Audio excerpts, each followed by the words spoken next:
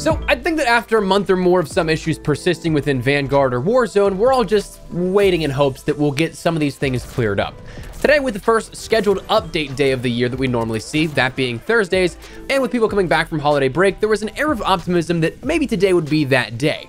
Unfortunately, it wasn't quite the day we were hoping for. Updates did happen in the last 24 hours, yes, but they weren't the title updates or major updates that we were anticipating. Today, we're breaking down what we learned today, what changed, the mid-season update's arrival that was announced, and other bits of intel that you should be aware of, and what changed in the last 24 to 48 hours of Call of Duty. So as we go along, let me know your thoughts down below. When do you think we'll see these changes that we're hoping for, these big ones? This weekend? Not until the mid-season update? Maybe even after that? Whatever, drop your thoughts down below. If you enjoyed the video, do me a favor, drop a like on the video, and if you are new to the channel, hit that subscribe button if you'd like to stay up to date with all things Vanguard, Warzone, and even in the maybe near future, Modern Warfare 2 content.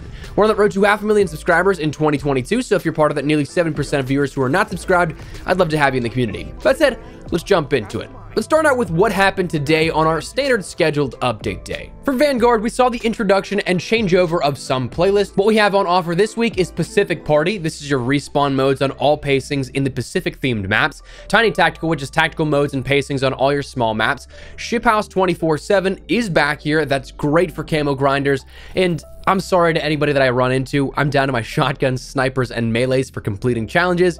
So I am 100% sorry for the toxic nature that you may encounter if you run across me.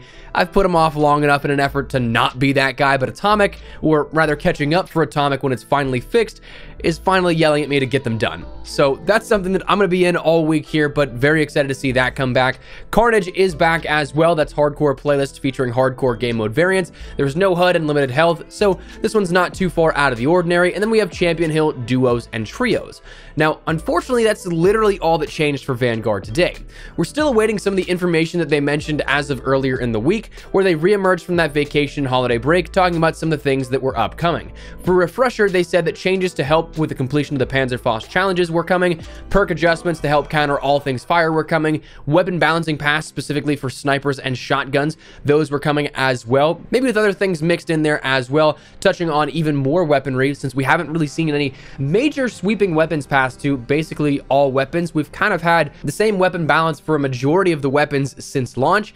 I don't know if that's a good thing in regards to complementing the balance of the game at the time of its shipping, or if it's just something that we haven't quite gotten a handle on what actually is balanced yet. We'll have to wait and see. But also they mentioned that a tweak to the mortar barrage to reduce their duration is also coming as well. Something that, again, I've expressed my excitement in the past, just because mortars, man, those are so dang annoying and hardcore whenever you're trying to go for camos, especially when you get spawn on them. Now, that was all that they mentioned. I'm very much so hoping that we see something happen with the incendiary grenades as well. If you follow me over on Twitter, honestly, I think I'm to the point where incendiary grenades might be my least favorite thing ever added in a Call of Duty, or at least in terms of equipment, because there are a lot of things in COD history that are just like, why? Why was this added? The incendiary grenade is definitely in that list if you ask me, but they also mentioned in those statements that we can expect more frequent updates now that the break is over, and with more to come stated as this week. But that was on Monday, so we're running out of time here for this week. So what that means for when this will happen, whether communication or for an actual update, we just don't know. Fingers crossed that soon. I mean, we're quite literally a month into Season 1 as of this weekend, and 2 months into the game at this point, where we still have some things that needed to be fixed.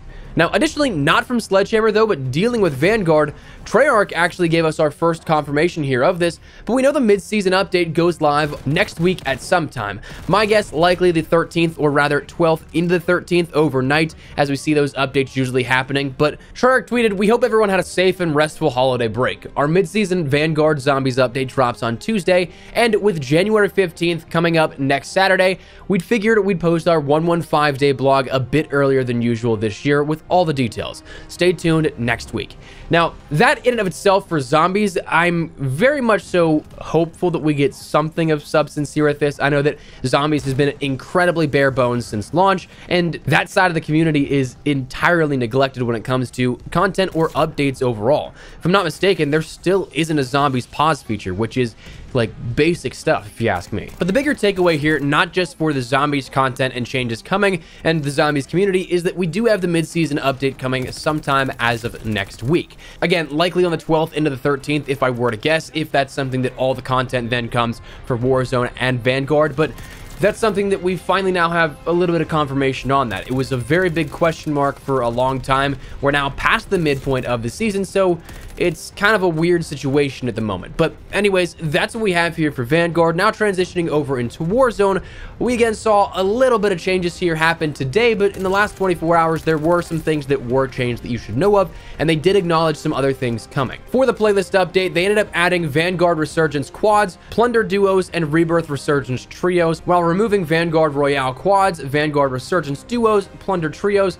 and Rebirth Resurgence quads. They also kept in the mix, though, Vanguard Royale, solos, duos, and trios, and Battle Royale quads. Now, honestly, I don't get why we don't just keep Rebirth, Resurgence, trios, and quads at all times, at least, let alone just letting people be able to choose solos, duos, trios, or quads for anything. But that's just me. I guess that's why I don't make the big bucks here and make those big decisions. But that was the playlist update here that Raven added for Warzone. But they also did end up fixing a couple of things as of yesterday. Now, go into this knowing that it's not the biggest update ever by any means. And truth be told, it's very small, but it did fix some things that were definitely persisting. In terms of gameplay adjustments, in the Vanguard related modes, the fire sale public event will now last the entire duration of the respective circle that it starts with. That was something that was fixed, but not fixed. Whenever Vanguard modes had this happen here, it was something that they recently changed it so that it was on a timer that didn't go the duration of the entire circle. But even after that timer says that it was gone, the fire sale event, you could still go to a buy station and get those discounted items. So it still kind of lasted the entire circle, but now that timer will accurately reflect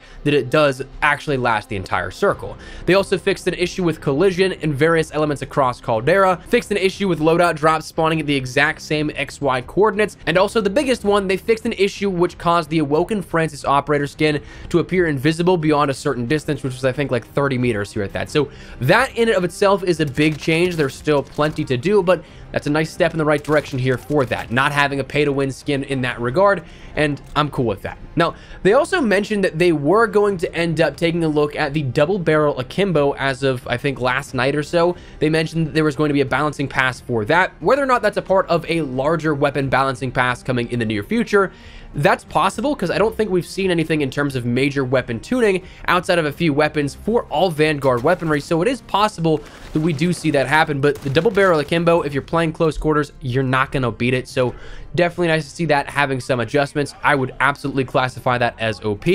But then the final thing I want to touch on is that there is a new event on the Trello board detailed as to be determined. What this means, what it looks towards, we don't quite know. It might be setting up some of the foundational work for what we see maybe next week with the mid-season update. Maybe there's a new event here that happens with new challenges and all, but right now, that's what we have here. So that's the update across Vanguard and Warzone, so that's where we're at, and hopefully we see some more stuff of larger caliber updates coming in the near future. So that's where we're going to wrap it up. Let me know your thoughts down below. Personally, I'm getting a little bit frustrated here. I think that after a month, 2 months for some issues, we should definitely start to see these changes coming soon, and the longer and longer they take, the less patience I'm having personally. Let me know how you feel down below. But if you enjoyed the video, do me a favor, drop a like on the video, and of course, if you are new to the channel, hit that subscribe button to stay up to date with all things Vanguard, Warzone, and again, potentially in the future here, Modern Warfare 2 content if the COD gods end up giving us that here later on in the year. But that said, thanks so much for watching. Mine has been Espresso. I'll see you guys later. Take care, and peace.